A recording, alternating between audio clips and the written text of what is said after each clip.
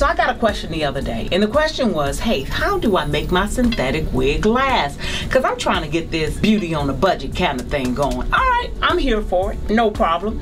But I want you to always walk towards a synthetic wig when you purchasing it with the right expectations. That's what I'm gonna say. Never purchase a wig thinking that she's meant to last you for a long duration of time, because she's not. Listen, a synthetic wig is a temporary wig. I call them disposable hairdos, because that's basically what they are. They're only supposed to last you 3 to 6 months. So if you are squeezing 8 to 12 months out of a synthetic wig, girl, give yourself a high five, because you have worked the system.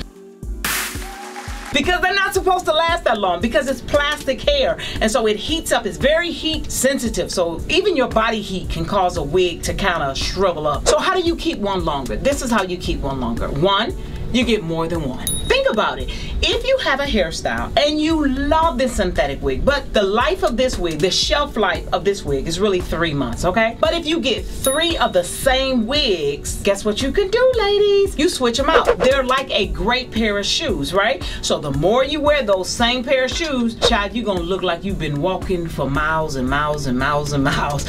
Same thing with wigs. If you wear that same wig every single day, it's gonna look shriveled up and frizzy every single day. It's just the wear and tear of taking it off, putting it on, taking it off, putting it on. Your hands being hot, your body being hot, you're sweating. If you love a style and you found it in synthetic, make the investment, buy 3 of them. People say, well, I can just buy 2. Depending on the love that you have for that wig and the commitment you have towards the wig, that's how many wigs you should buy in it. I say 3 wigs will get you out a whole year. That's my personal experience. If you get 3 wigs, that'll, increase the long life of the wig, because you're wearing, you wear one, take it off, wear one, take it off. Okay, another great tip of keeping a synthetic wig a little bit longer is this stuff right here.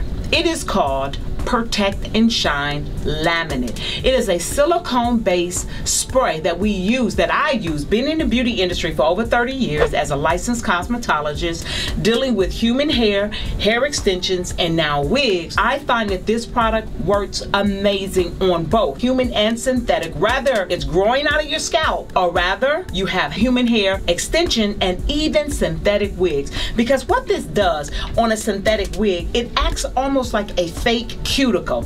So it coats the hair, so when sweat or when your temperature heats up, it kind of protects the fiber from getting hot, if that makes sense to you. And also it keeps the frizz down, and it keeps the hair looking natural. It keeps the frizz down, but it acts like a fake cuticle, meaning the cuticle is the coating on your hair that actually keeps the moisture in. So that's what that does for your synthetic wig. Last thing, I'm going to teach you how now to keep a long synthetic wig, because that's the other secret that people don't tell you. It's not that all synthetic wigs are not created equal. What that means is a short wig you can keep, don't tell nobody I said this, but you can keep a synthetic wig for about 8 months. You know why? Because it's short. It's not rubbing up against your shoulders. It's not rubbing up the back of your neck. And so when a wig is not being heated up, a synthetic wig is not being heated up, it can last longer. The longer the wig is, the shorter time you can keep it. Now, when it's really long, because some ladies, I ain't gonna lie, some of y'all are rocking the heck out these long synthetic wigs. I mean, y'all listen, it's a wig created for every person out there, and I'm telling you, some of you ladies look amazing in long synthetic wigs. I just can't do it because I don't need nothing on the back of my head knotting up. I have come too far for a knotted up wig. Can't do it, sisters, can't do it. But listen, if you still want to wear those long wigs, let me tell you what to do.